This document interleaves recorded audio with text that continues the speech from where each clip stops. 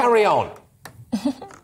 Yeah, so I don't know much that you heard, but I was saying it's far more in favour of the employer than the employee. If your shift is cancelled at short notice, you've got economic insecurity, you've got worry, and then, as you mentioned earlier, you might have increased childcare costs. You may have to borrow, perhaps at a higher rate if you're not earning. So there is a big downside for employers, and that's really why we need the government to legislate to ensure there are guaranteed shift patterns to give staff the confidence. And so we know a law like that, it's not just good for the individuals, it would actually be good for the economy as well if you have people working regular patterns with regular pay and paying their bills and spending regularly.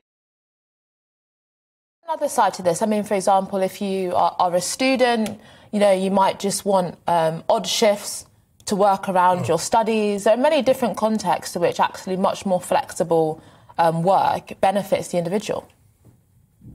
Yeah, flexibility can be a good thing, but what we've seen so far, including the research from Living Wage Foundation, and this has been kind of debated in Parliament over the last decade or so, is that generally the flexibility benefits the employer more. And think about how all our lives could be disrupted if our shift patterns were changing. It leads to extra costs. And even in your example, if you're a student, you essentially have 2 blocks of time. You have term time where you have regular classes, you can plan around those. And you'll have vacation where you probably won't have any classes. You have a bit of study to do. And of course, you have to bear in mind, this affects millions of people. Just cast your mind back over the last decade. Remember, under the coalition, we had that growth in jobs, which was a bit of a surprise after the banking crisis. But they were what's called the precariat. People were in work, but in lower pay, with insecure hours, flexibility more on the employer's side.